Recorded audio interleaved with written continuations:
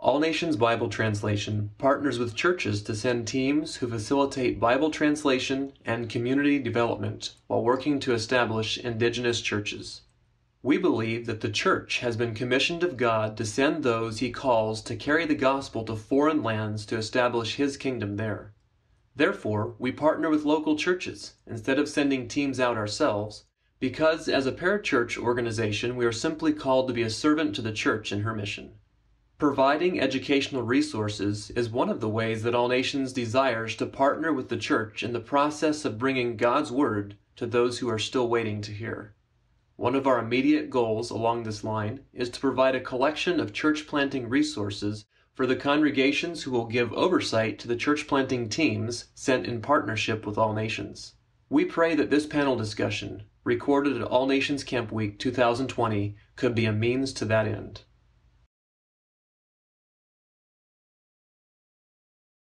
Clyde has worked in church planting in a Muslim country in Southeast Asia and around the world with CAM's microfinance SALT program. He recently agreed to serve as an advisor for All Nations. He also works as the consultant for our teams who establish a SALT program.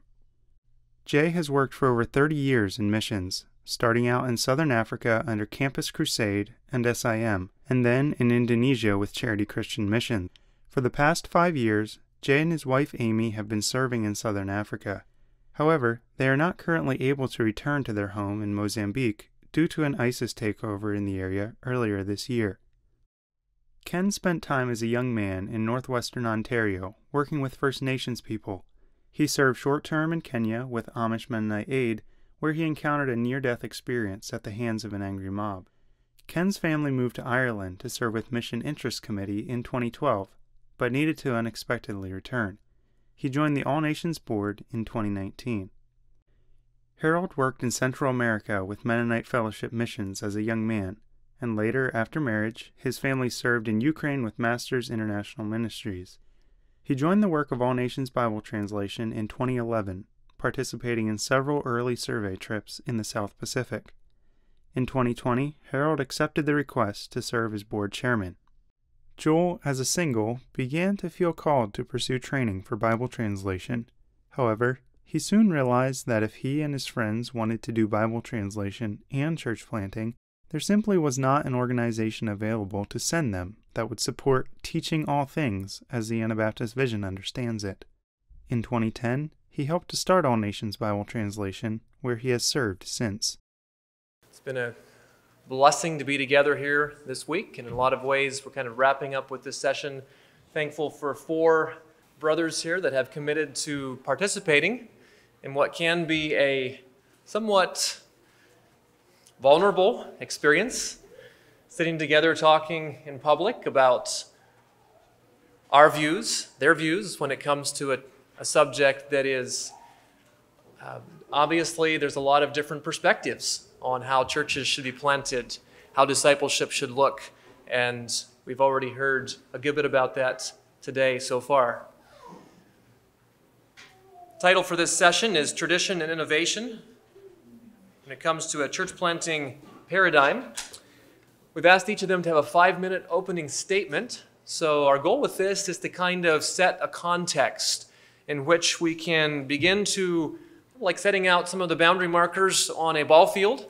We have to know kind of what we're aiming for if we're going to hit something. So each of these brothers is going to have a 5-minute opening statement. First of all, we'll look to Brother Ken to talk briefly about a scriptural foundation for church planting. Second of all, historical background, looking at the history of church planting briefly by Brother Jay Smoker. Third, Clyde Zimmerman will speak to us a bit about his personal experience with church planting and his involvement in discipleship around the world. And then finally, we'll look to Brother Harold Troyer to talk to us about unreached people group principles, looking at the principles that would be specific to our specific context as All Nations Bible Translation prepares to go. So each of you brothers, if you could come up in that order, I'll let you take the platform here and we'll present in that order.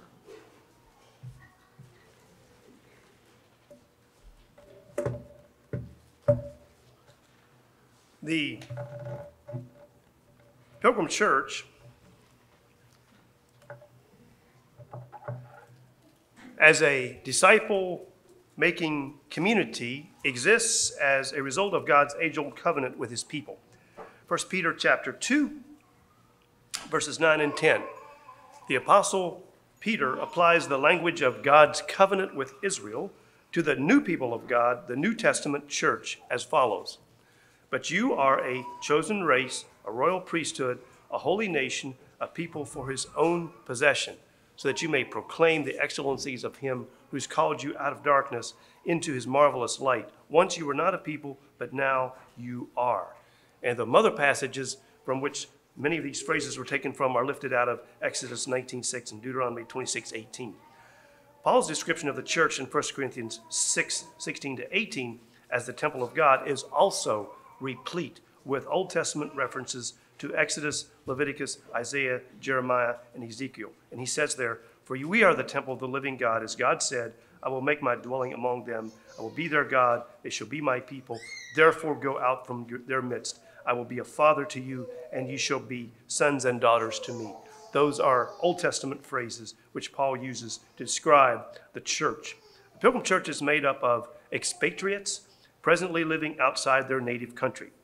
But our citizenship is in heaven. From it we await a Savior, the Lord Jesus Christ, Paul said in Philippians 4:2. So both Peter and Paul use descriptions first applied to the nation of Israel to describe the church, such as a chosen race, a nation set apart for God's own treasured possession. Both Peter and Paul understood the church to be a family of expatriates with their citizenship in another world. Now, the mission of the church, then, the biblical foundation for church planting, is to make new disciples and organize them, or should say order them, into communities within this new nation race as citizens of a new world. This is church planting. So what is the biblical method of accomplishing this? I have 2 points here. One is through intensive companionship. Now we see this in the scriptures through the example of Jesus and Paul and others. Disciples are made through intensive companionship. I quote Currievilla, page 35. Discipling is a spiritually mature person providing intensive companionship and instruction to a person seeking a new way of life. And disciples are made as new converts spend much time with people who have godly lives worth emulating. And both Jesus and Paul modeled this. For example, Jesus spent 3 years with 12 men.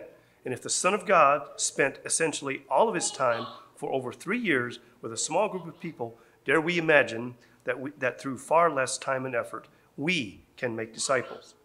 Paul's missionary travels throughout the Mediterranean region are used as a model for church planting. Often overlooked are his extended stays among new believers for the purpose of discipling them. One of many examples is the Thessalonian church. Intense companionship as a disciple-making method is modeled here in this verse. You know what kind of men we proved to be among you for your sake, and you became imitators of us and of the Lord. There we have it. An example of creating followers of the Lord Jesus. The church was Paul's family. He nurtured his family like a mother and father nurtured their children. But we were gentle among you in the same passage there in 1 Thessalonians, like a nursing mother taking care of her own children. You are witnesses, God, also, how holy and righteous and blameless was our conduct toward you believers. For you know that, like a father with his children, we exhorted each of you and encouraged you and charged you, and so on. The kind of parental guidance isn't possible outside the intense companionship of the discipling family. So working day and night, Paul proclaimed the gospel, and as Paul traveled, he preached and taught while he practiced his trade. And he modeled the gospel by word and example. And along the way, some people were converted. And through intense companionship, Paul worked to bring them into Christ's likeness. Now, people are made into disciples, not only through intense companionship, but in the context of strong group church community. In the rhythms of daily life among individual members of the community and in the gatherings of the community, disciples are made through teaching and preaching the word, through the sacraments or the ordinances, through prayer, study of the word, practical obedience, through working together in daily life, through rebuke, correction, discipline, use of the gifts, confession of sins, brotherhood, hermeneutic, and interpreting and applying the scriptures, through submission, and above all else and in everything, love. Now, I have a question. Jesus and Paul had some advantages. They both worked with near cultures, Hebrew and Greek. They shared the mother tongue languages with their, so to speak, target groups, Hebrew and Greek. My question is, in closing, how will all nations model after the biblical patterns of Jesus and Paul and the New Testament strong group church community if all nations personnel are crossing cultures to cultures very much unlike their own?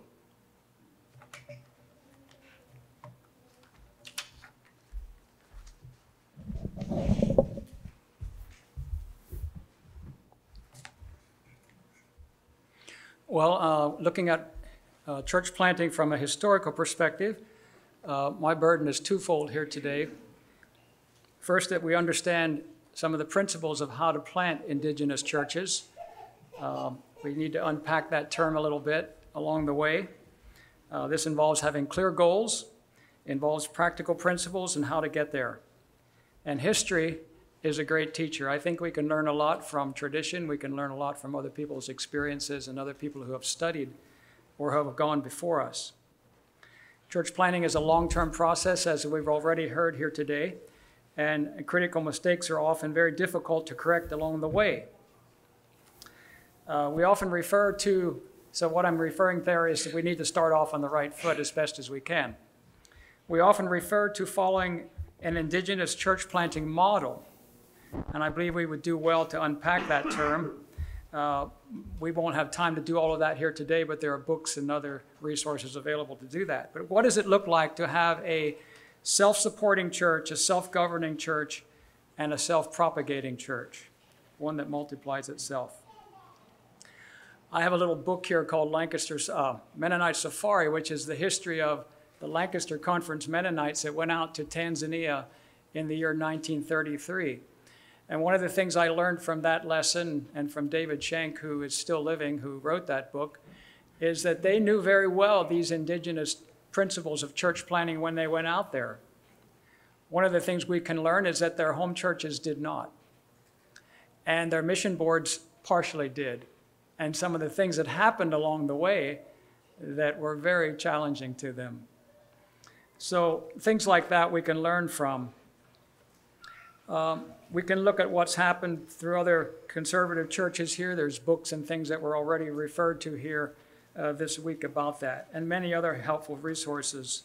For example, Roland Allen has done some study and writing about what happened during the whole colonization process when many of these countries in South America, or even especially Africa and Asia, were divided up and became colonies of European and the Western world nations. We can look at the mission compound model, mission schools, clinics, hospitals, and how these affected the establishing of churches.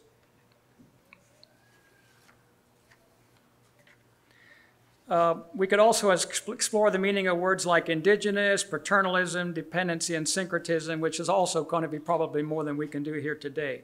The other area of burden that I bring here is the whole community development thing, which we also been talking about this week from my experience, but it covers a broad range of things like literacy training, educational programs, dealing with medical needs, agricultural resources, and like we heard, economic issues like microfinance, et cetera.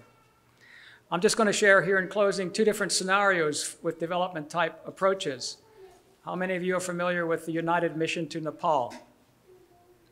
Nepal was a closed country, very closed.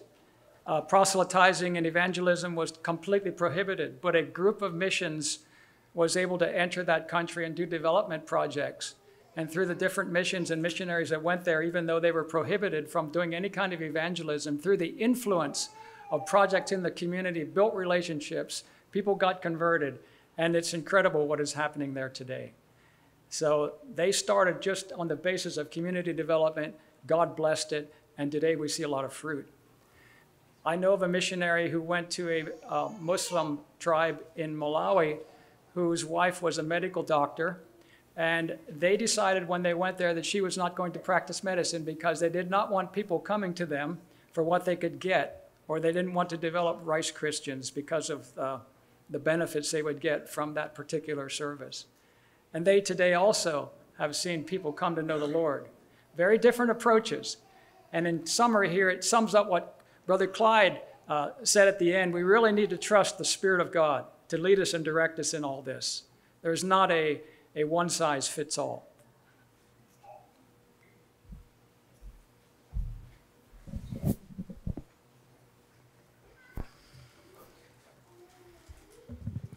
Yeah, my guess is I'm the least qualified to speak on this topic, so I'll learn with the rest of you. Just a little bit more in my maybe introduction or my experiences. Over the last 10 years, I've had the blessings of being able to work with numerous Anabaptist missions. And as you can imagine, there are many different methods and means that are used to share the gospel, from the traditional build the compound, go build church and invite people in. That's maybe on one equation, and all the way on the other equation is we never really do much of anything other than say, yeah, do you believe the Lord? And I believe that both of those extremes have pretty serious limitations.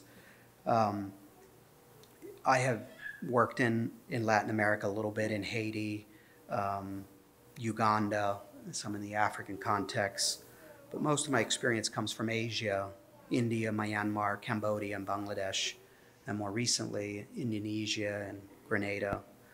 So seeing other missions utilize various methods to endeavor to be the hands and feet of Jesus has been a tremendous blessing to me to observe and learn and wrestle with these things. And seeing God move and call men and women to him has been a tremendous inspiration in my own faith. In some of my personal experience, it's like the more you see God move, you soon realize the people you're working with, God has had on a journey many years, perhaps 10 years before they were exposed to Christianity. And then through natural disasters and events that only God in heaven can orchestrate, there we are walking with those folks. And how did that happen? None of us could even begin to put that together. And the analogy I like to think about is there's a train going by, and there God has allowed us to step on the platform and watch, and maybe sometimes get on the train, maybe get off the train, but this is God's train. This is his work. Now, you might believe, I think there's not much for us Anabaptists to do, and I don't believe that for a minute. I think one area that we can be very intentional, in addition to having the Bible in their own mother tongue, is this thought of how much Christian literature and writings do we have access to? We have a tremendous pool of resources. I believe there are two things that the Anabaptist communities can do to best bless the indigenous church plants, and that is, number one, carefully and prayerfully select a host of Christian literature that speaks to terms that are near and dear to us, whether that be loving your enemies or non-resistance or godly marriage, or the list goes on and on and on. Translate it into their language and print it and have it available for them. It's a tremendous thing that we can do. The second thing, I believe, is just this ongoing discipleship. This ongoing discipleship. And that means maybe we're going to work for a week and we're going to have all the mornings are spent in spiritual teaching and the afternoons we're going to go visit community development projects. I don't know. But this ongoing, what does it mean? Why did Jesus say that? What do you think he meant? And resist giving answers from our culture, because there are biblical principles identical, but how they live out is very different.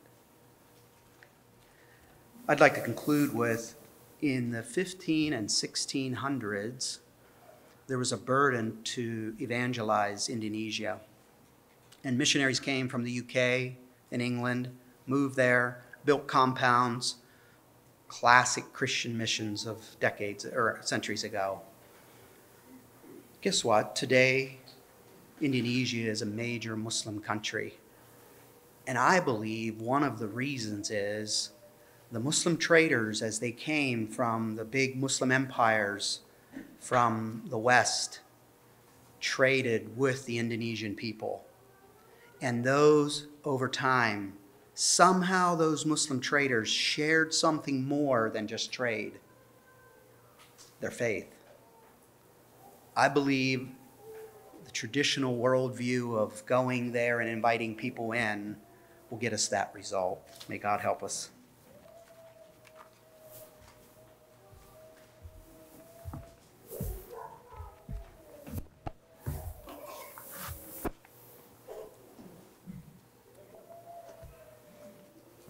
A few verses from Colossians to begin with here. Strengthened with all might, according to his glorious power, unto all patience and long-suffering with joyfulness, giving thanks unto the Father, which hath made us meet to be partakers of the inheritance of the saints in light, who hath delivered us from the power of darkness, and hath translated us into the kingdom of his dear Son, in whom we have redemption through his blood, even the forgiveness of sins. And having made peace through the blood of his cross, by him to reconcile all things unto himself. By him I say, whether they be things in earth or things in heaven, to whom God would make known what is the riches of the glory of this mystery among the Gentiles, which is Christ in you, the hope of glory. A quote by Charles Brock: the planting of self-governing and self-supporting and self-expressing and self-teaching and self-propagating churches is not a far-fetched fantasy. When the Christian worldview becomes a living reality in the life of the church planter. That quote just really caught my attention. I have thought in the past that the idea would be just to take 3 or 4 of our families, maybe 5 of our local church, and just move to China and start a church, to reach out. We would show there by our life and by our preaching the gospel. We'd become Chinese and they become Christians. I know and personally have experienced some of that, but this model of going like that in 3 or 4 or 5 large Anabaptist families today is not going to work very well. And there's a reason why many of these unreached people groups are still unreached. We could say the low-hanging fruit has all been picked. Easy places have been reached. What remains have barriers: political, geographical, cultural, and spiritual barriers between us and them. The swarm or colony model for church planting may have its place in our day, but it's not always feasible. For example, southern Mexico, Mayangna community, Nicaragua, or even unreached tribes in Amazon are prime examples of how it wouldn't work to have 5 large Anabaptist families move into the community and start to try to do something. These are places where the more the Pauline method, where you have Apostle Paul and Silas going in, would be the better option. Keeping it low key. Yes, we want our teams to have support of fellow laborers. However, we need to be creative in finding ways to access these unreached areas and in supporting our church planters in these jungles or foreign fields. So what principles should we set forth for organization in partnering churches who are facilitating Bible translation and community development while working to establish indigenous churches? We suggested modeling after the Apostle Paul. In conclusion, the planting of self-governing, self-supporting, and self-propagating churches that are not dependent on foreign resources, methods, or governance is our goal. This will need to be done with as few foreigners as possible and as inconspicuous as possible in light of the unreached people group context.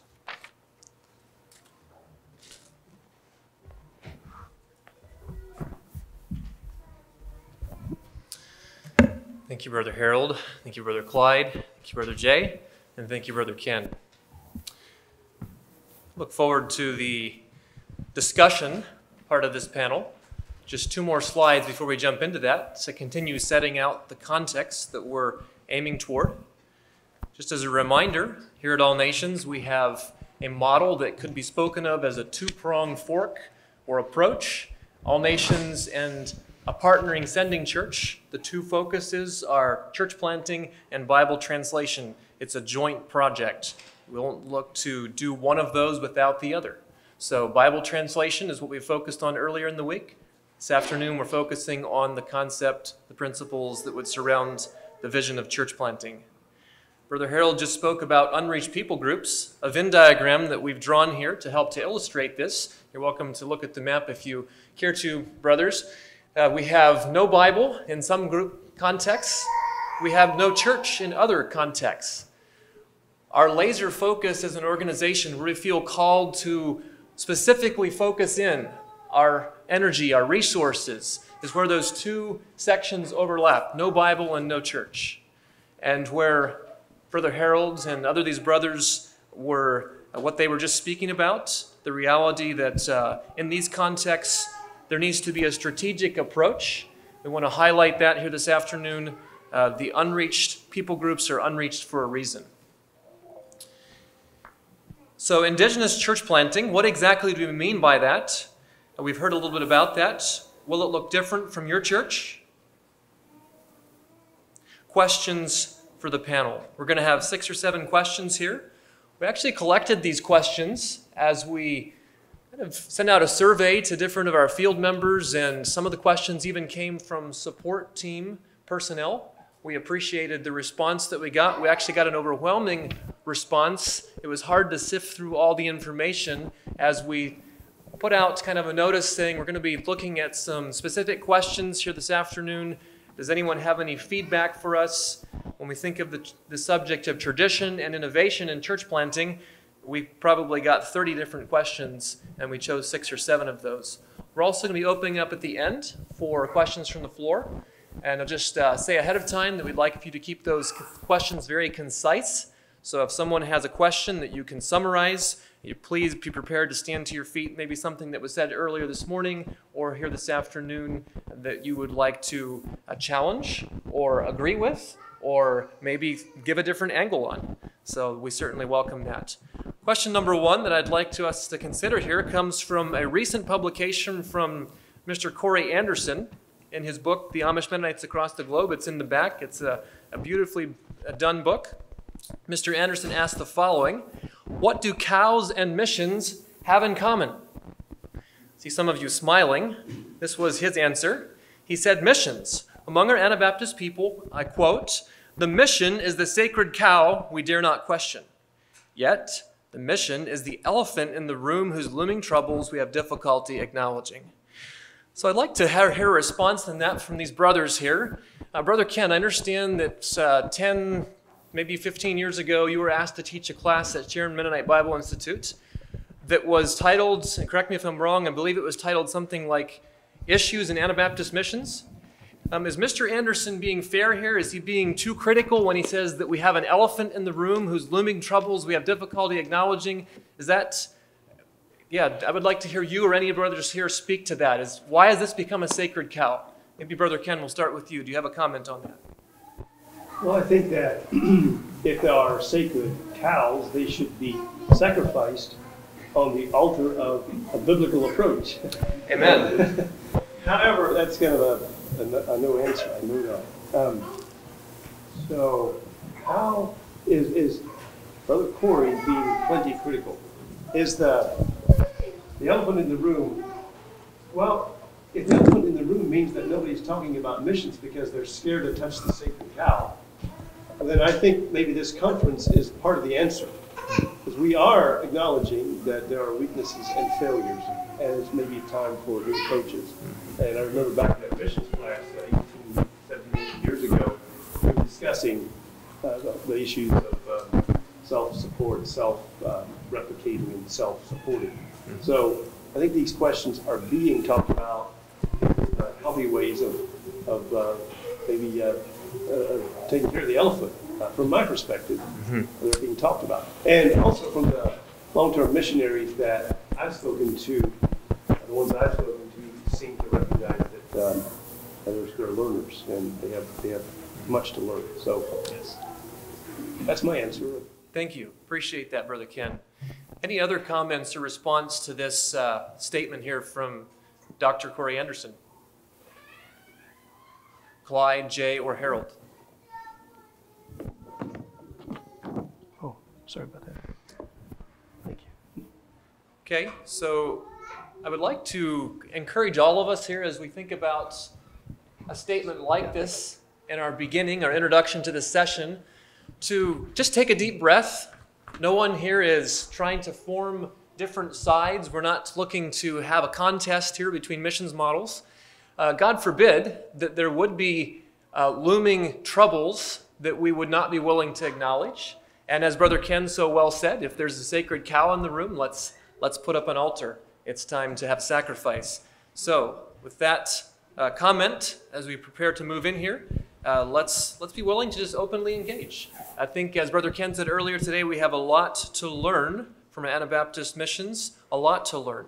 And we also want to be open and honest where there's troubles, and being willing to talk about those. This is an appropriate place to both acknowledge strengths and weaknesses that have been maybe inherent in our mission efforts.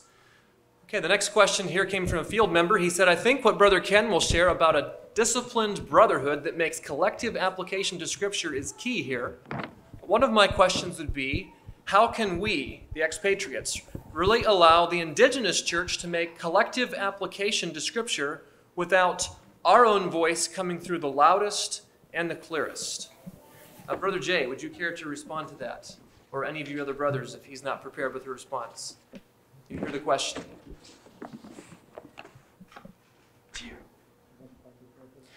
Anyone? It's fair game. How can we keep from allowing our voice to come through the loudest and the clearest, even as we acknowledge we want to see this group making collective application? What are some principles that could help to maybe throttle us back, or some things to consider as we think about incarnational ministry?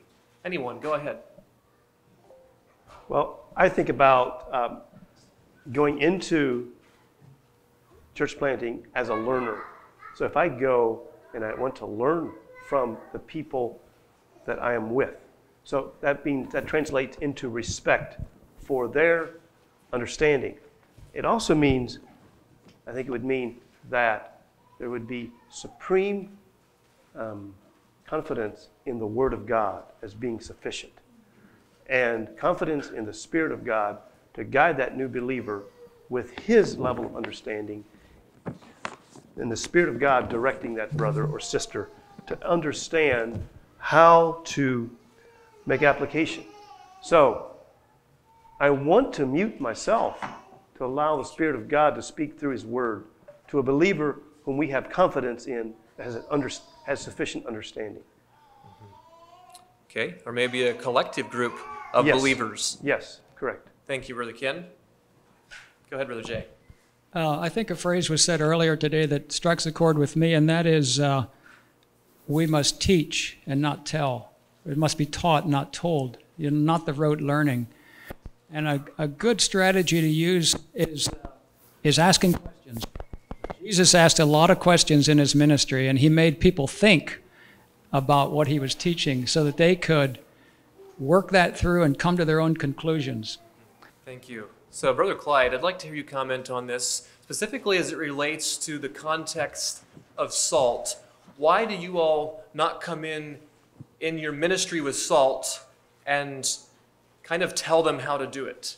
We're the Westerners. We have funds. Obviously, we have resources. What would be wrong with that approach? What would be a principle that's helped to guide the vision of salt away from that towards something more, as Brother Jay just shared, more of a questioning approach? Can you unpack that a little?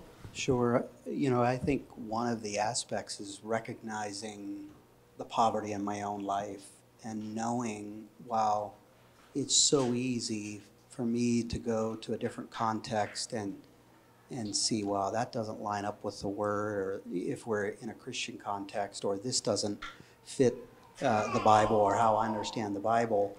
But sometimes I ponder, would I be comfortable inviting the people I'm walking with to my home in America and stay for a day, stay for a week, stay for a month, stay for a year? Would I be okay with that?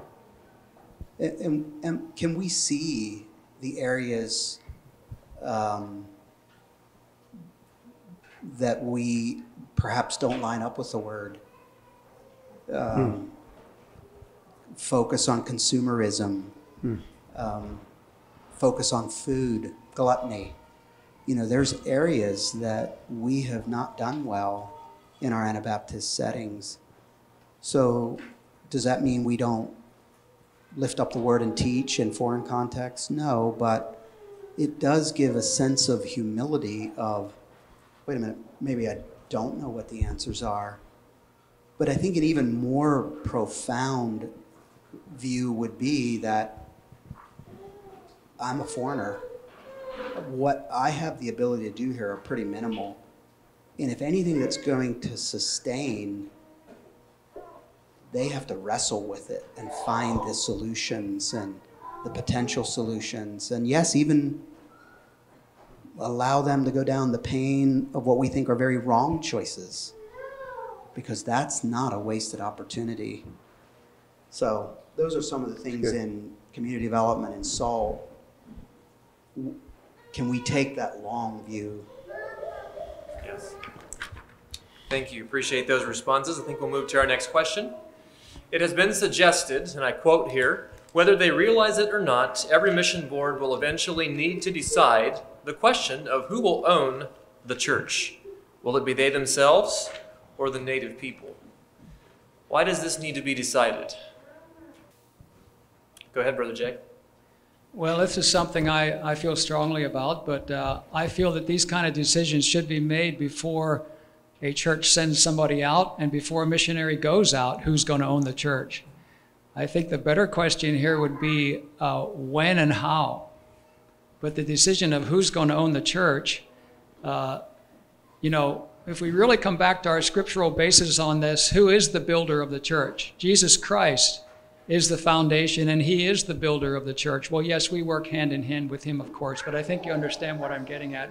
We are partners. We work together in the Spirit with him as the church is built. And so there are other factors that relate to that question, or the answer to that question, as to how and when.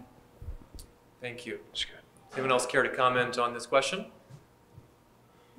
I'll just make a comment here as far as the first question and the second question together. I think that part of the answer to the second question is held in the first question, and that is how we relate with the local church. When I spent time in southern Ukraine, often they come to me as a Western missionary who has the answers, I have the experience, and they wanted to ask me how I would do it. And often I'd push back on that. I'd say, well, let's discuss it. How would you do it in your local context here? And get them to discuss how they would do this using their materials, using their ideas, their background. I said, why would I tell you how to do this? This is your local community. And then I would kind of guide the discussion as the leader in the church, but I really push back on giving my thought how I would do it.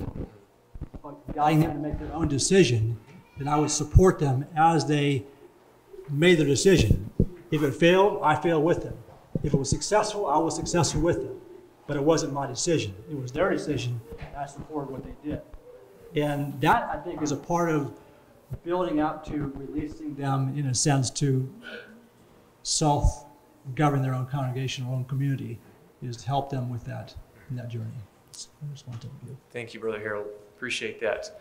And just back to touch on what Brother Jay shared, he made mention that the question probably really should be, when and how does this need to be decided?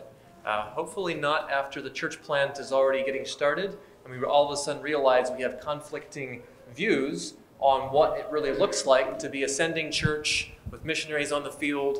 And wait a minute, I thought this was going, talking through those things ahead of time, I hear our brothers saying definitely is valuable. Thank you for both of those comments. We're going to shift gears here a little bit. This is a longer statement. I'm going to read the whole statement.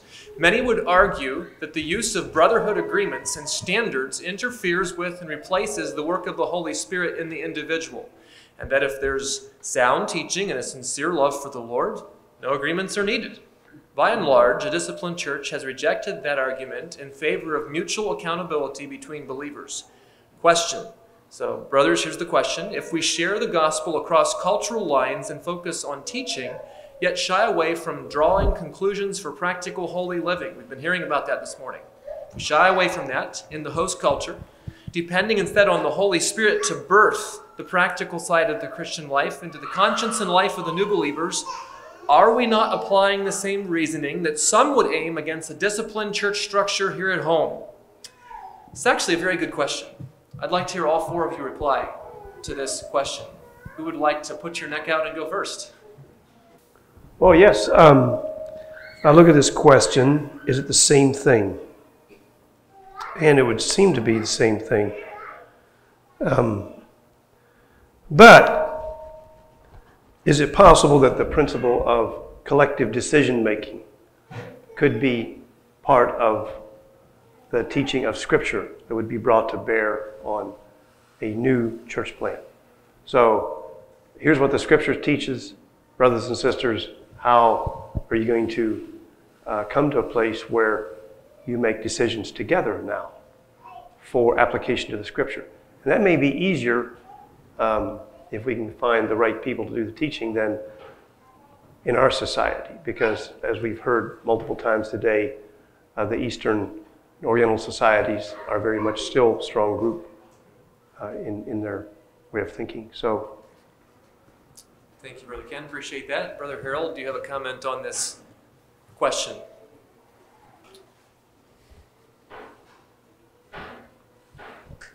The Holy Spirit should always be a part of the development of the church in our personal lives as missionaries, church planters, community development workers, a part of our lives. And as we work with locals, we expect the Holy Spirit to work among those people in that context.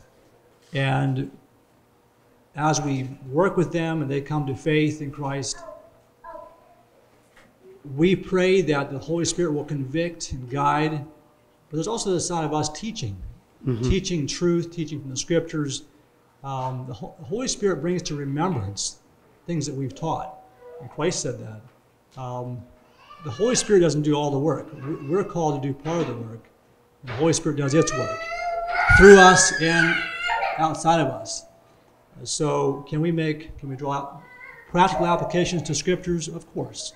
But I think we should be careful again, to be careful that we don't impose our applications from our local communities where we came from onto them. Guide them, help them, teach them. Thank you, Harold. Brother Clyde, do you have a comment?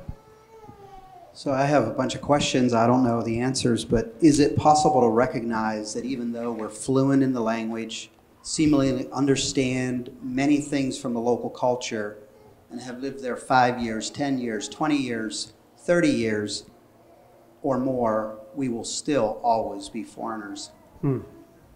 So that limits us in practical application at times.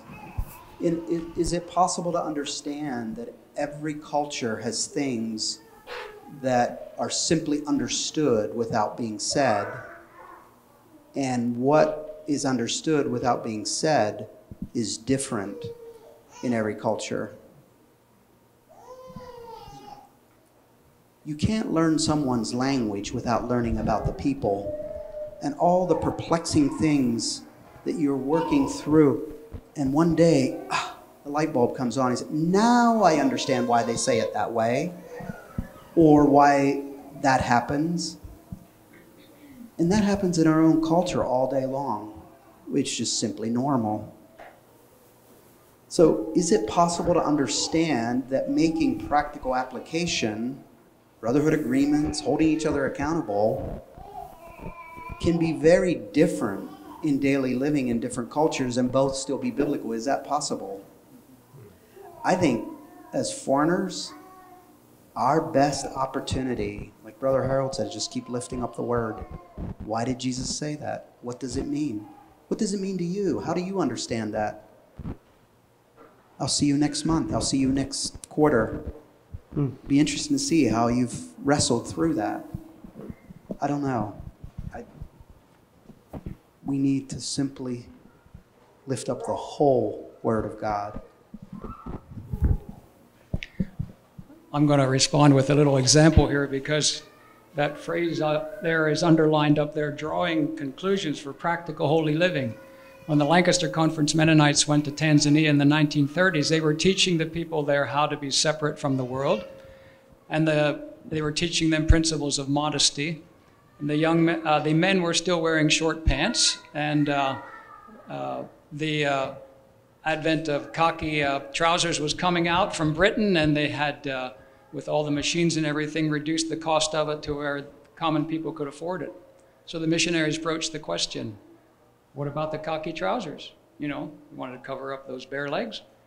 And here's what the local people responded. They said, well, no, that's a fad from the world that's coming in here from Britain. That's worldly. You see how intriguing this can get? I'll leave it with you. Okay, thank you for all those responses. Maybe I would just highlight yet that we do want to draw practical conclusions for holy living. One of the biggest questions I hear these brothers emphasizing, is it us that draws it and hands them the decrees for to keep, or do we have a collective study of the Word of God? Next question is similar. We are not responsible for how others respond to the gospel, but are we responsible if we aim too low, expect too little, or, quote, leave to the Holy Spirit what God expected faithful men to command and exhort as part of the whole counsel of God? How accountable is the sending church and the church planter for the ultimate direction and position of the church it plants, supposing they decide that short pants are okay, Brother Jay? How does the cultural sensitivity of indigenous church planting mesh with promoting the values God has blessed us to understand? And if we refuse to go beyond the letter of Scripture, are we being true to our calling? Again, a very excellent question. Yeah, these are hard things to wrestle with. You know, one of the things as I've studied people leaving a prior faith, animistic, Hinduism, Islam, and then when I was a Muslim, now I'm a follower of Christ, what do? And it's a joy to lift up the Word.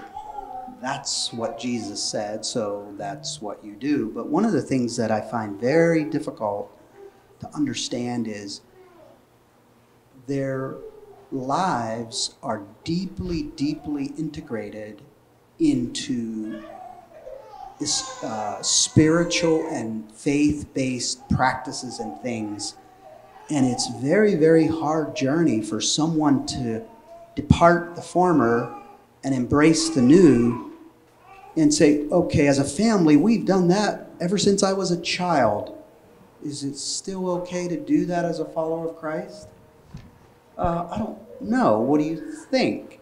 And they're so, faith and standard practice of family life are so deeply integrated. It is a long, long journey for someone to wrestle with those things, perhaps the rest of their life. Perhaps that's what we need to do and look at, does that line up with the Word of God? Is just because that's what we've always done? I don't know. I don't think that we need to be idle bystanders as they wrestle with these things. I don't think so at all. And I said it earlier, but I'll say it again. I think our heritage and practice of taking biblical principles and making group application to those principles is something that we need to share with humility. And yeah, lift up the whole Bible.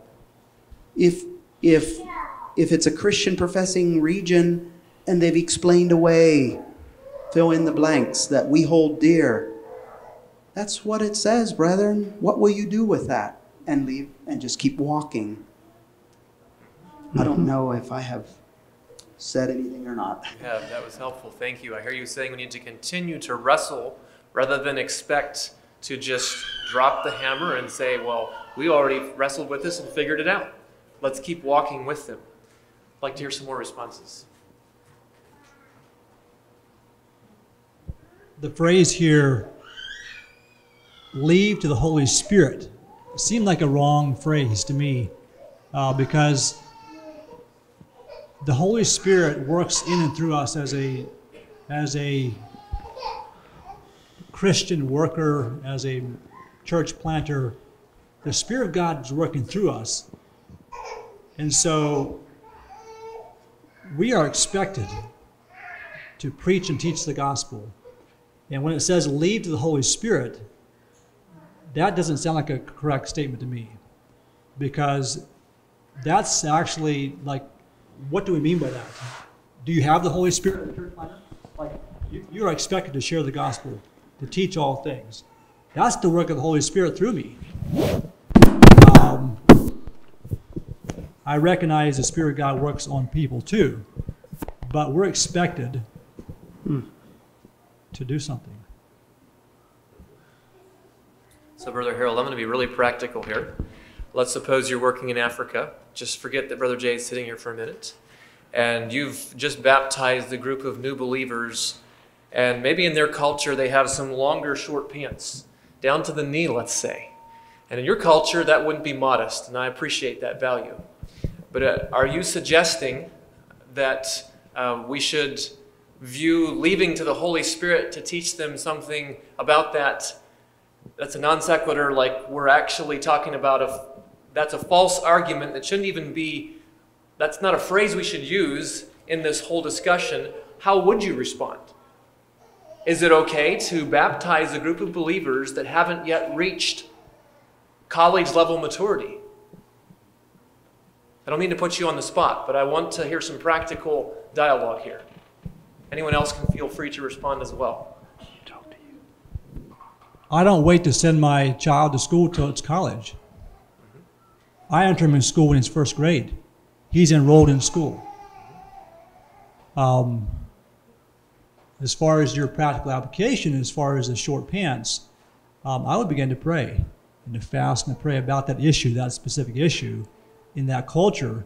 And at some point, I believe God's Spirit will probably tell me to go say something about that. That's from my perspective. Thank you. Go ahead, Brother Jay. What You're back about on the stage. What about Peter, the disciple of Christ, who stripped down to go to work, and he put on his garment when he presented himself to the Lord? I'm just throwing that in there, make it interesting, but I believe we really need to look at something here very, very important, and that is the change that Jesus Christ brings to the heart of a person, and the repentance, and the changing in where they're walking and what they're focusing on. A lot of these things take time to follow after. And I think, granted, some of us here will draw the lines at different places as to how we're going to handle this. But let's not lose sight of the fact that it's all about the heart and so on. Okay, thank you for both of those responses. Ken or Clyde, do either of you care to weigh in on this question or even the practical application here that Jay threw out as the discussion starter? Appreciate that. Any further comments? Jay, I heard you saying that we might have a scriptural case for a disciple that wasn't fully clothed. Now, we could argue that he wasn't yet converted, but I think you'd probably have a pushback on that too. Yeah, I'm not making that case. Okay. Any additional comments, specifically thinking about teaching the whole counsel of God? What does this look like? If we refuse to go beyond the letter of Scripture, are we lowering the bar too far? Maybe you could think about, in this case, particular illustration, Jesus' commission to his disciples. As you go, make disciples, baptize them in the name of the Father, Son, and the Holy Ghost. Then teach them all things whatsoever I've commanded you. Lo, I am with you always, even unto the end of the world. I appreciate that, Brother Ken. So what I hear you suggesting is that maybe when we baptize them, Brother Jay said it's about a transformation of heart. That's really what we're looking for, but we're not going to stop there. There's going to be an ongoing discipleship beyond the baptismal waters. And in talking with Brother Mark Yoder about, in his response to me about some of these questions, of course the issue of clothing and clothing standards always comes up in our discussions because it's a big deal to us Mennonites. He said, we've learned to we've learned that the real issues for many new converts are much, much more complex. For example, how does a husband learn to love his wife or control his children or pay back a debt that he promised to pay yesterday but he doesn't have the money for? There's all these complex areas of discipleship that need work, that need much patience. And yes, we'll probably go ahead and baptize that brother even if he is in trouble with his wife sometimes, and fights with her, because he's sincere and he's growing in the Lord, and there's going to be growth in that particular area. So that's my answer. Thank you. Appreciate that. It's a practical application that I've heard one of these brothers share, who's sitting up here, working in a context where there were new believers who were preparing for baptism. And I believe there's different ways we can go on this. Again, the sensitivity to the Holy Spirit is what I hear these brothers calling us to. But this brother said that they actually got out the Word of God, and they brought out to these sisters who were preparing to enter the waters of baptism the comments from 1 Peter and also from Timothy about adornment. And they didn't tell them you have to strip off your jewelry before we'll baptize you, but they just unpacked those teachings. And when they got to the waters of baptism, praise God, the jewelry was gone, and it's not come back to this day. So we're not saying there's a right or a wrong way to do this. It's a transformation of heart and teaching the Word of God before baptism and for sure after. We need both. Yeah, well, there's an aside. I guess there's some evidence that in the early church, they actually baptized people with all their clothes removed, or very nearly so. So that would be, I guess, baptizing someone with long pants down to the knees wouldn't be quite that extreme. However, I like to add just a little something to my earlier statement. The reality is the church planter is sort of in the middle of two worlds. He's helping the new church. He's also connected to the old church. Right. And if he understands that there is an item or an issue of discussion, he is connected to his sending church. And so he may actually bring an item that will have a lot of symbolism attached to it, and talk to his connections back home. I'm saying this is one way to make sure there is not disunity in the body of Christ. When you say he may bring an item that may have a lot of symbolism attached to it, can you clarify what you mean there? So if my home church would have trouble with baptizing this guy in that kind of attire, I would probably want to listen to some counsel as to how to proceed. Now, I know we're talking about this connection between the sending church, the board, and the new church plant. That's my perspective. I appreciate that, Ken. Excellent. So we're not just out there on our own making decisions. We're working under authority. Appreciate that very much. Anyone else care to comment on that? Yeah, I think we have to have understanding from the home church as well. I'll just use a very simple example. I appreciate people tucking their shirts in. You know, that's just the way I was taught. That's the way I grew up. When I went to Indonesia, in a hot climate, everybody wears their shirts outside. You know, that was something I needed to get used to, but that's their culture. We have these different values that we really need to bring into discussion. And yeah, I think I'll stop there. Sure. Okay, thank you. I think we'll move on to our next question. With a view to 2 Timothy 2, 8 to 21 and 3, 14 to 17. So you're welcome to flip your Bible open to those two passages if you have one on your lap. Is knowing the Scriptures coupled with historical contextual teaching of them enough to provide a foundation for a relationship between the planter-waterer sending church and the new planting followers of Jesus? If the answer is no, then what is the basis for biblical saving faith? So 2 Timothy 2, 8 to 21, several of us were together last night in the auditorium here preparing for this. We looked at both of these passages.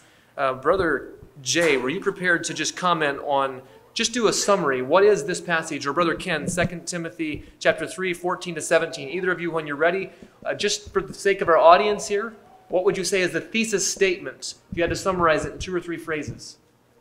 Well, the verse here in 2 Timothy 2 passage, I would say the pivotal verse and the key verse is that verse, study to show yourself approved unto God, a workman that needs not to be ashamed, rightly dividing the word of truth. There's verses before and after that tie into that, the importance of being faithful to the Lord, to the word of God, and enduring. And there are other verses following it and that are intertwined in that passage that talk about our horizontal relationships with people, with the world, and avoiding empty chatter and so on and so forth. So it's the vertical, it's the horizontal, but we're all anchored in the Scripture. The Word of God. Yeah. Thank you. Brother Ken. Okay, in 2 Peter chapter 3, 16, 17, familiar Scripture. Scripture is given and is profitable for doctrine, reproof, correction, instruction in righteousness, that the man of God may be perfect, thoroughly furnished unto all good works. The sufficiency of Scripture here, I think, is what we see. Okay, thank you. So again, looking at specifically this question, with a view to these two particular passages, we could add others, but these are the two that came with the question. Is teaching, knowing these Scriptures coupled with historical contextual teaching, enough to provide a foundational relationship between the planter-water sending church and the new planting of followers of Jesus? Second question, if the answer is no, what is the basis for biblical saving faith? So who cares to respond? Basis for saving faith, biblical saving faith, is found in the Word of God. And so we know of communities that they keep a lot of different rules and they have these practical applications, and they're keeping them all to the T. They're actually living all these external rules, but they're not saved. They're not born again. I think there are some that are, but in these two passages, we see that saving faith is based upon the living Word of God, and the Holy Spirit to work in our lives. Thank you. Who else cares to respond?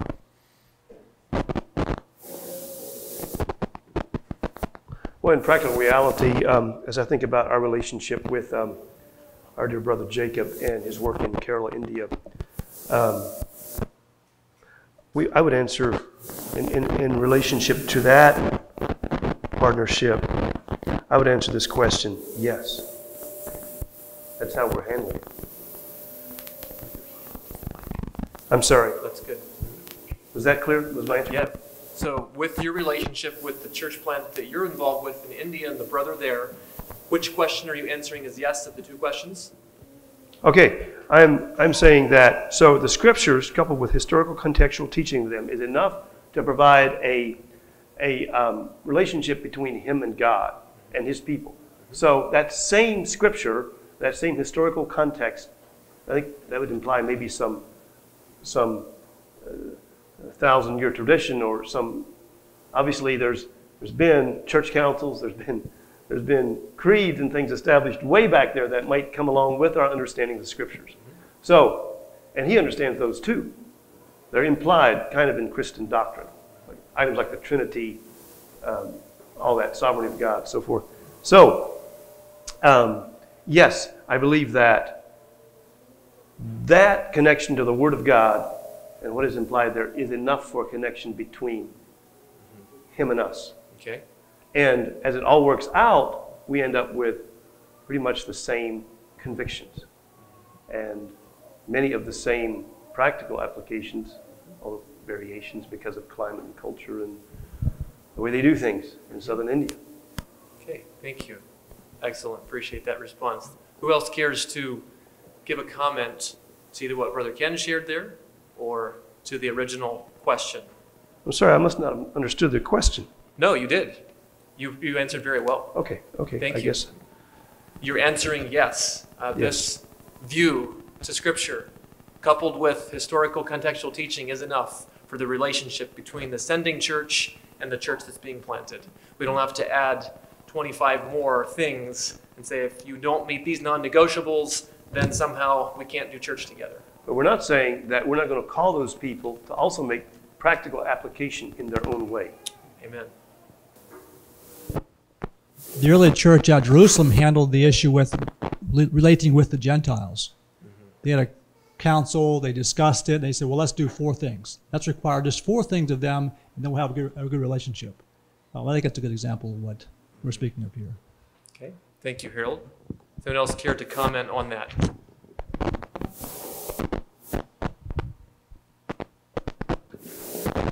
I guess I have a question. Should the relationship between the planter and the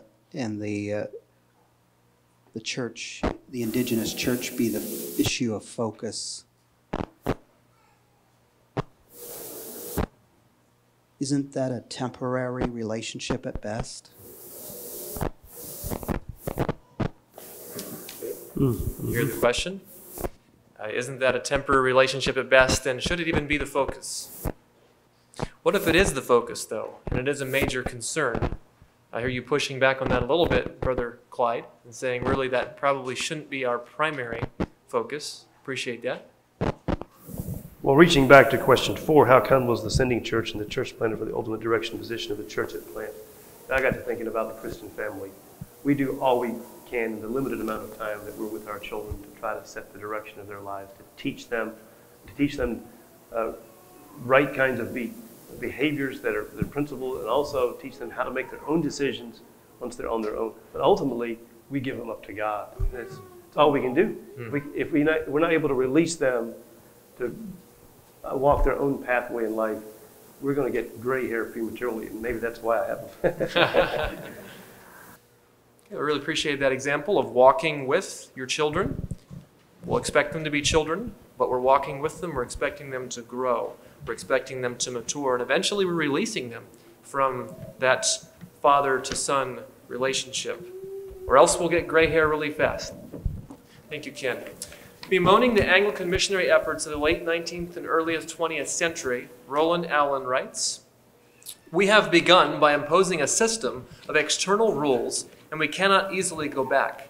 In the beginning, it would have been comparatively easy to have avoided the difficulty, to have baptized men without insisting that they first accept our laws, to have established churches in native villages under their own elders without breaking up their social order, would no more have been a lowering of our standard of morality than the establishment of kindergarten class in a school is lowering of the standard of education of the school.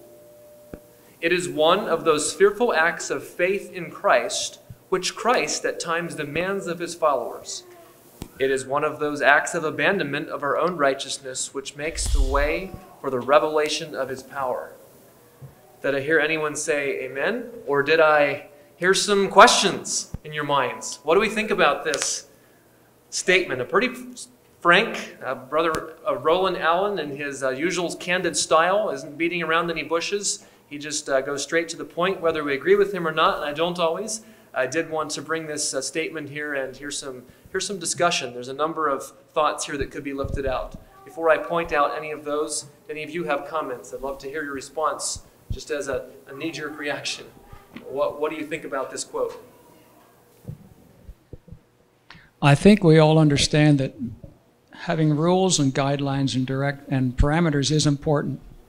But I think we will all probably agree as well that they're not necessarily going to shape the heart and the heart attitude.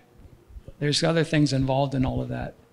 And so, in our teaching, and we're appealing to the Spirit oftentimes, and to the Word of God. We have the Word of God and the Holy Spirit to appeal to the principles of the things we're teaching. And when you're walking with someone on a road, they tend to become like the person that's discipling them in adopting a lot of things, including practical things as well.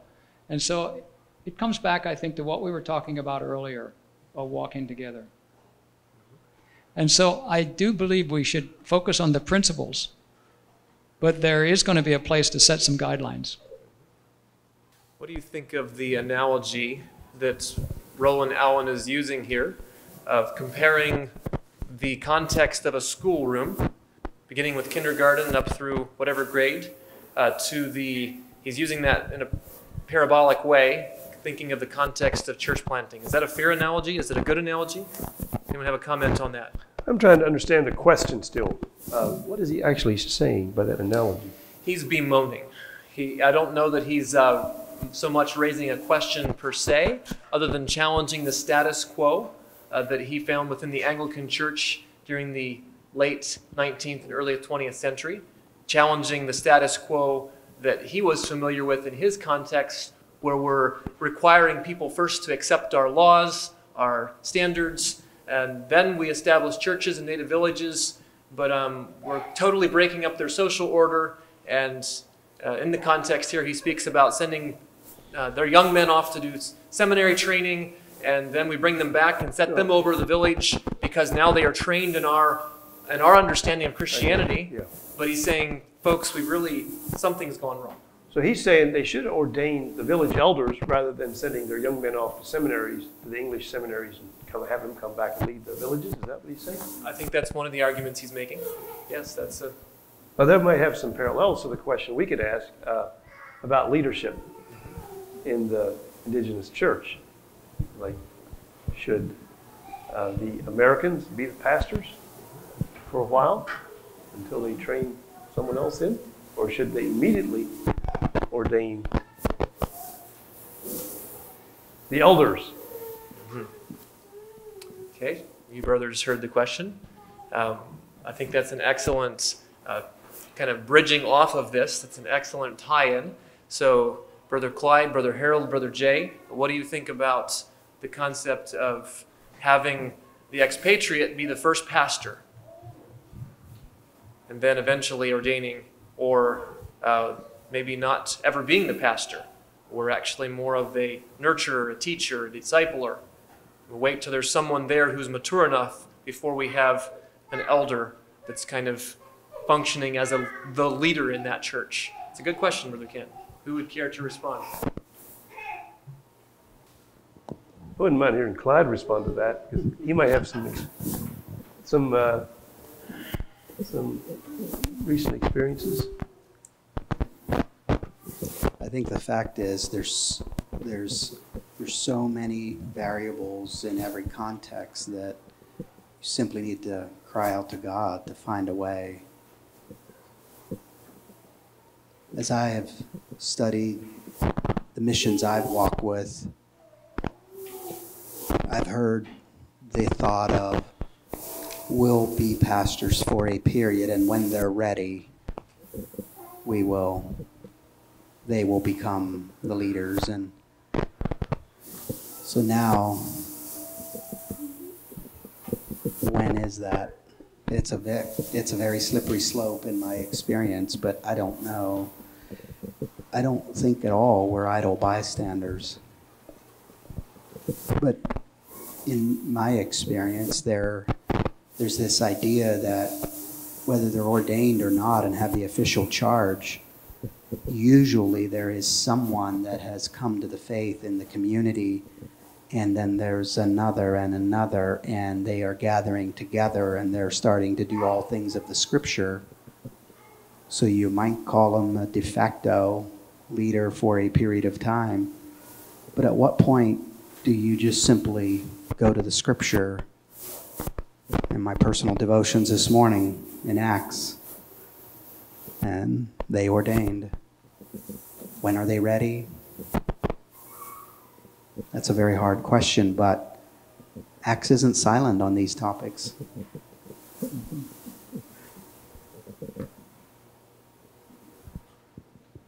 I like the word that is used in our ABT core values, mission statement, etc., of being to facilitate.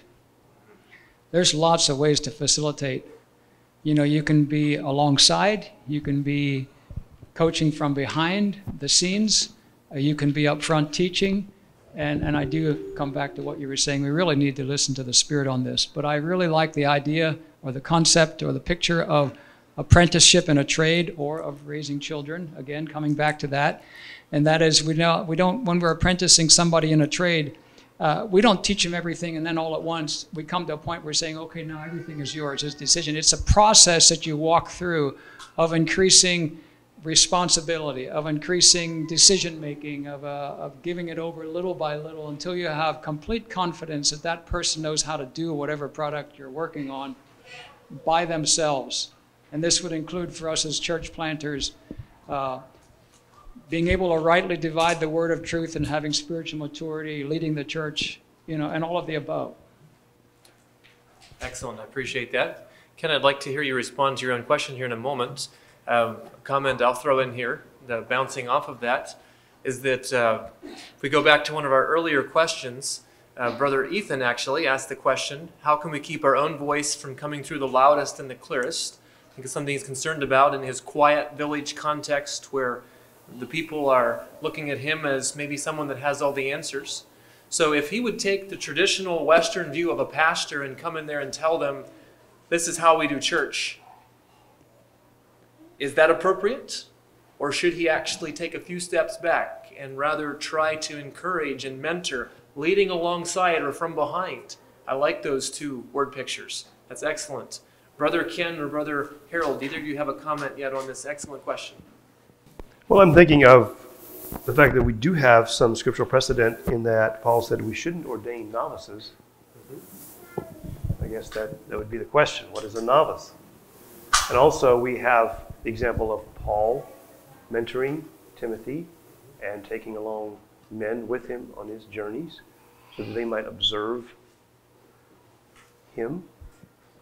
So it seems that there again, the difference is there he had men who were near culture to him. He could communicate to them. And there wasn't maybe as great of a divide as going from a Western culture to a South American culture. How do you train a man whose language you hardly know? That's the big question I have. I think, biblically speaking, this part of turning the ownership of the new church to the people would be to have their own elders. And again, coming back to our example with our brother we're working with in India, our dear brother Jacob, for all these years, he's not been able to ordain men back in those tribal areas where mostly women are believers because there aren't many men who've come to the faith. So the best they've been able to do over the years is to circulate, teach, preach, and hope that one day there might be young men raised up. And right now there's a couple young men in the village where Jacob is. They're kind of stuck there because of COVID. So they're taking the opportunity now to preach and to train those young men, hopefully to send them back and raise up elders.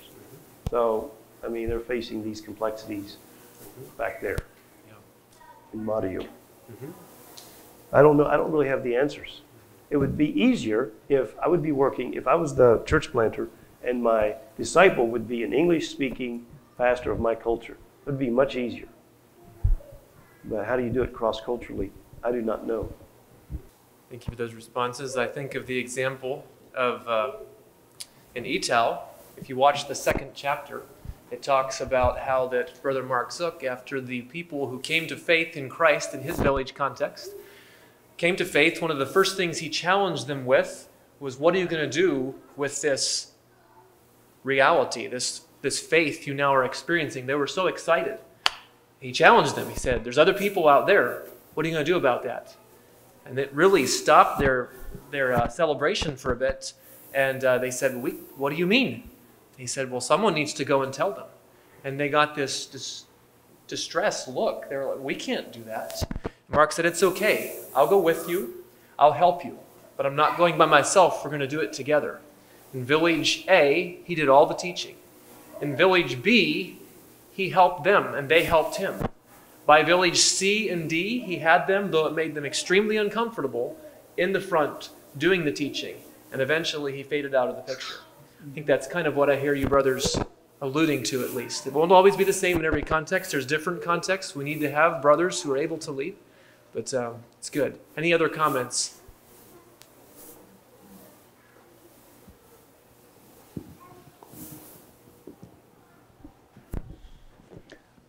Maybe I could just add in here on a word on church discipline from examples in Ghana. By polygamy is a problem over there. Taking a second wife, oftentimes, this may be jumping ahead a little bit, but once you have local leaders in place, it's easier to deal with that than when you don't. But one of the things they discovered is they needed to set up some guidelines that when people would come into church and they would be baptized members, after a while, some of them would revert and want to take a second wife, and they had to set down church discipline there. And if a person did that, they would excommunicate them or put them under discipline. And they had to be very firm with that. Mm-hmm. And that set an example for them and for the other churches in the community around there that this is what was going to happen. And it took time to work through that, a number of years.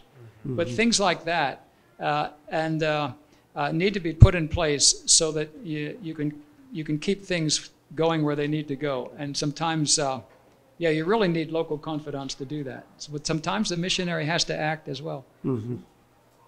Mm-hmm. Thank you, Brother Jay. Excellent. Okay, that was our last question. Technically, we only have 15 minutes left, but if we get a good discussion going, we might dismiss people who want to eat supper, and the rest of us will stay here, and we'll just kind of have fellowship together. We'll see. It is time for you to speak up, so we're going to actually take one of these mics. Brother Clyde, could we sacrifice your mic here? Jordan, do you mind being the mic man that runs around and delivers it to people? Thank you. So just raise your hand, flag it up here like this. If you have a question you'd like to ask, maybe something you heard you misunderstood, or something you'd like to hear clarified, or maybe something that wasn't addressed that you were hoping would be addressed. Have a question back there in the back. Feel free to just put your hand high when you have a question, and we'll get you a mic, and we'll look forward to hearing these brothers respond. Is there a way to share our culture's experiences and knowledge from a standpoint of it being a cultural perspective, just as we should learn from other cultures? Can we share that with the culture we go to without being perpetually frightened of importing foreign ideas to their detriment? Okay, that's a good question. Thank you, Brother Ryan. Who cares to respond? I think it's very important when you go there, as was said earlier today, to go there as a learner. And part of going there as a learner is to find what you might call a cultural guide, a confidant, somebody who's going to be open and honest with you. And that's a real challenge, because initially people are going to tell you what they think you want to hear and all that kind of thing. And it takes time to develop that kind of a relationship. But that's one way, or maybe part of the answer. My mind immediately went to the fellowship meals over at Dunmore East Christian Fellowship. In Ireland now, they have a lot of folks that have come to Ireland from Eastern Europe. Mm-hmm. And about once a month we had a fellowship meal, American, Romanian, Welsh, British, a bunch of different international cuisines. I know this is not possible for every setting, but one way to address that would be to have just sort of a cultural fair or feast where you come together and you actually decide to celebrate the cultures and eat meals together, share some of your perspectives on food and embrace them with delight. But I guess maybe sometimes that's easier said than done, eating food you're not used to. I understand that. But there should be a way to, I think that's a great idea, is a way to build bridges to kind of celebrate the variations, the features of the respective cultures. Thank you, Brother Ken. Appreciate both of those responses. Ryan, do you have a comeback? Does that answer your question? Does it scratch the itch at all? Yeah, it does. I think I was thinking a little more maybe along the lines of Jay's question there of finding someone you can relate to figure out how that culture is going to take what you're sharing. I feel like we could possibly emphasize the indigenous aspect to the exclusion of sharing what we have to share, rightfully so, and to actually be a blessing to them. And maybe, I think that's kind of where I was coming from. That makes more sense. Thank you. Have a hand up here. Jordan? response to that? Over here, Adam, and then over to Billy.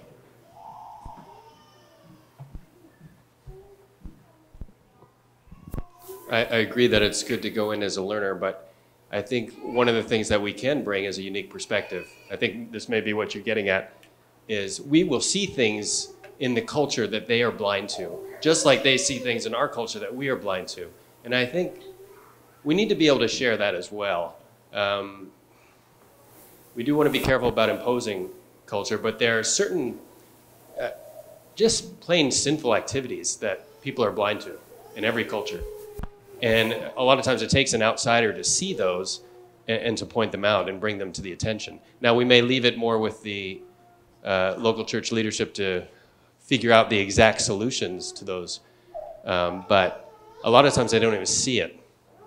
And they need the help of an outside perspective to see it. Just like you've been talking about when we interact with other organizations, there's things that they do well and they can help us with, and there's things that we do well and we can help them with. It's the same in cross-cultural interaction, and I wonder if we need to be willing to point out those blind spots in a loving way, and have our own blind spots pointed out to us. I guess maybe that's not a question. That's good. Sure. Thank you. Brother Billy. Yeah, thank you. I had a question on two different subjects up there. First one about toward the end, we were talking about at what point does the missionary stop pastoring the church and turn it over to the indigenous local believers. And the question came to my mind, when Paul sent Timothy to ordain elders in all the churches, who was at that time and up until that time leading those churches? Were there other Judeans and Jews or established Christian pastors had been sent there and were missionaries to that place? Or were those groups of people finding their own leadership kind of organically as they sprung up amongst believers? And if I'm not mistaken, Apollos ended up was one of those kind of leaders, if I'm not wrong. I might be wrong about that. But I guess that's one of my questions. I guess not coming from an Anabaptist style background, I wonder, well, maybe this is a strong statement, but is there arrogance in the idea that we need to be the leadership, and that's, I guess, the question on the board, is the Spirit of God and the Word of God and cultural context, understanding of history, and even that's, I guess, debatable. Is that sufficient to raise up a church organically, or must we, to what extent, I guess that's what the debate's about, or the question, to what extent must we impose or lead or take responsibility for? And so that's one question. The other thing was, when I asked the question earlier, are we talking about a building? And the answer was no. So what are we talking about? And if we're talking about people, right, church is people, I'm really confused by the question and the terminology, who owns these people? And what do we mean by that? I mean, are we not, it might also actually kind of be the same question, the two subjects, maybe. But what do we actually, I don't understand the question. What do we mean when we say who owns the church? If we're not talking about a building, I mean, I understand a piece of property and boards and bricks and mortar, but are we talking about who has command and authority? Or are we talking about who gets to tell who what to do? Or what, I mean, that's what ownership means in my understanding, but what's the understanding of the word ownership that I don't understand, that I'm missing? Okay. I'd like to hear some of you respond to that. Even though none of you crafted the question, if you don't have a response, I have one, but I'll let you speak first. Thank you, Brother Billy. Two great comments, and finishing up with a question there. Who cares to reply? when we talk about the church and think of ownership from our context here, what is that? Is it authority and command? Is that what we're talking about? What do we mean? I think that it would include that. Control, authority, command. Too often it's been that way. It's been that way where the missionary is wanting to control and make the decisions for the local people, and in that sense they own the church. It's their church, versus allowing the local people make decisions, plan how they want to do their, many different, very practical applications, how they're going to do it. Who's going to own it, them or us? In my mind, I was seeing this. We have missionaries that go to certain areas, build a church house, and then we call people to our church. Do you want to be a part of my church? Versus going in and beginning to work with people, teaching them all things, and having them, guiding them to begin having their own local meetings, local services, times together. It's not my church. It's the local church. I'm helping them build their church. Appreciate that response, Harold. I think that's well said. Does that help to answer the question, Billy? I certainly agree, but I guess I'm questioning the question.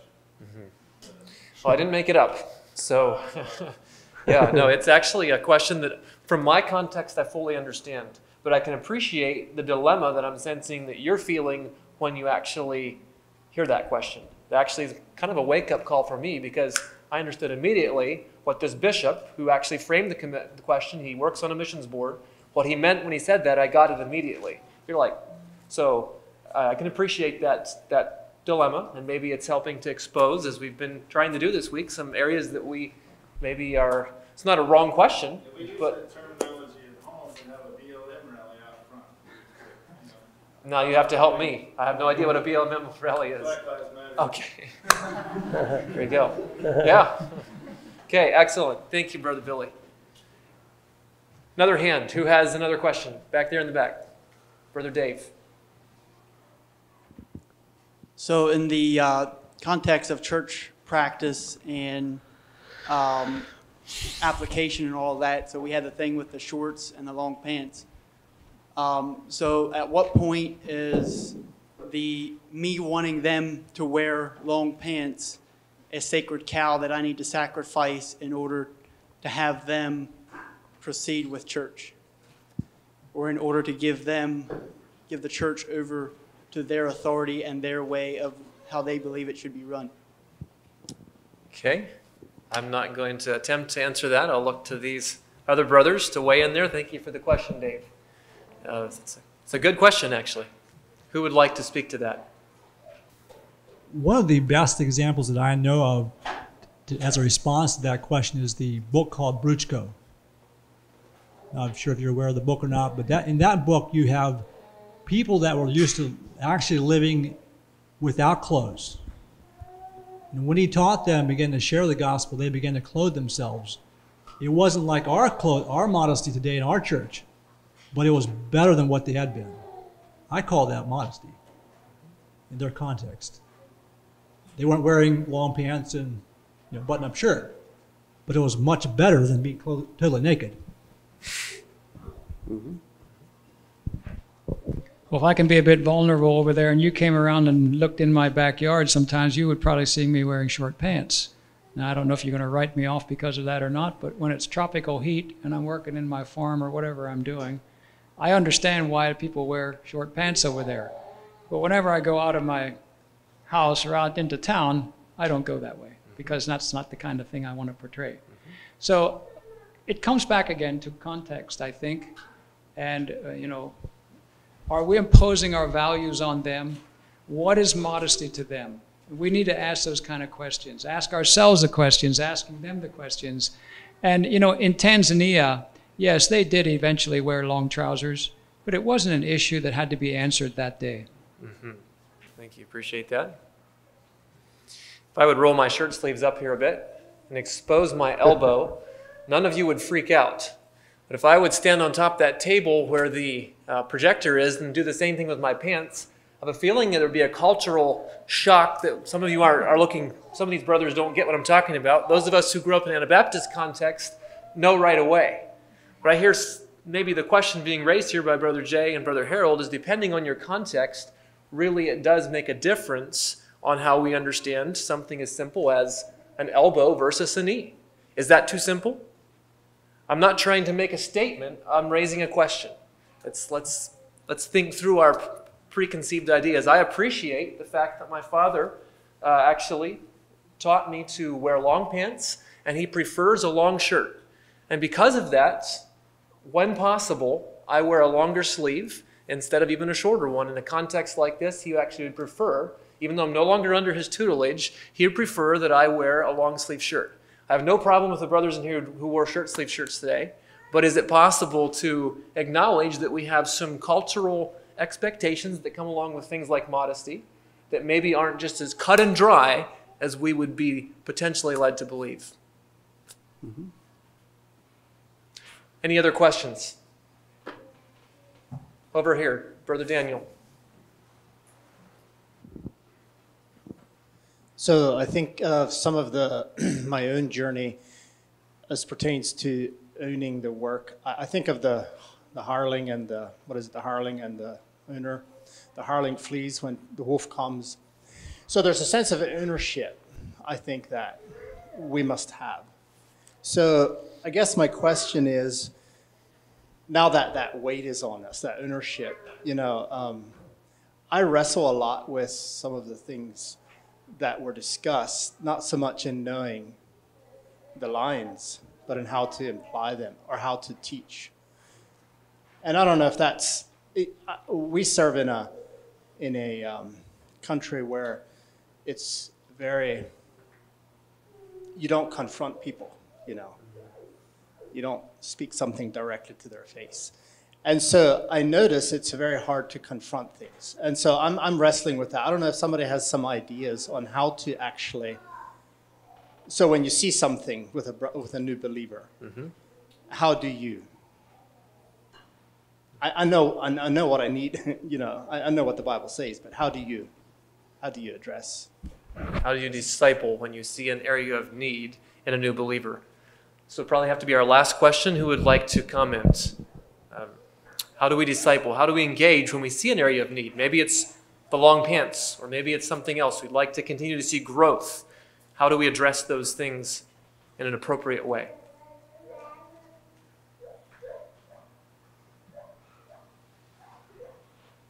I think we do need to do what you're asking, what you're suggesting here, Brother Daniel. We don't just float along and hope that the Holy Spirit teaches them all things. Jesus said that we're supposed to teach. How is that done in an appropriate way? Who cares to comment? I think a lot of these questions, we need to wrestle with them. But when the brother in the back asked, when's it okay to bring our culture? My immediate thought, why would I ever bring my culture to a context? Is that even right to do? I'm not sure that it is. And then I was thinking about, so these examples of dress or modesty, things like that. And then Daniel's question around, or thought around, when's it okay to offend? That's really the gist of it. I'd say culture matters. Culture absolutely matters. So endeavoring to find the most culturally appropriate way to offend for one reason, for the gospel. In other words, if we start looking at modesty, for example, or Adam said sin, so I think all of us, if it's sin, let's lift up the Word of God. And how do you do that? Question. Somebody said earlier, just asking questions. Just keep asking questions. Just keep asking questions. I think is a very effective way. So the question is, are we willing to offend for cultural reasons? I'd say no. Are we willing to offend for the gospel? I think yes. So I don't know. I think a lot of these things can be if they're looked through the lens of For whatever reason, the country leadership is overthrown. You got one day to get out of the country, and you never have hope to return again. Got to leave right now. You're going to the airport, and they're escorting you out. You'll never see the brothers that you've walked with, cried with, and practiced the emblems with. You'll never see them again. What are your regrets? What do you wish you would have done differently? Change the story. You got 1 year. What will you do? What will you work on first? I think if a lot of these things are viewed through that lens, this idea of an indigenous church that is able to practice all things of the New Testament body in a sustainable way, if that's the goal, then when it's viewed through the lens of I got to leave tomorrow, what are my regrets? Change the story. I got 1 year. What will I do? Thank you. Appreciate that, Brother Clyde. Any last comment from any of the other brothers before we have closing prayer? Brother Ken, it looks like something's on your mind. Go ahead. Well, I don't know that this is a fair comparison or not, but I was drawn to Paul's exhortation to the Ephesian elders in Acts chapter 20. And I don't know if it's fair to apply to our kind of church planting endeavor, but it does speak into the burden that any discipler should have for his people. And he said to the Ephesian elders, he said, I kept back nothing that was profitable unto you, but have showed you and have taught you publicly and from house to house, testifying to the Jews and the Greeks, repentance toward God and faith toward the Lord Jesus Christ. He knows now he's going to Jerusalem. He's going to face persecution, but he doesn't count those things dear to himself. And he says, wherefore I take you to record this day that I am pure from the blood of all men, for I have not shunned to declare unto you all the counsel of God. Take heed to how you feed the flock of God, because grievous wolves are going to come.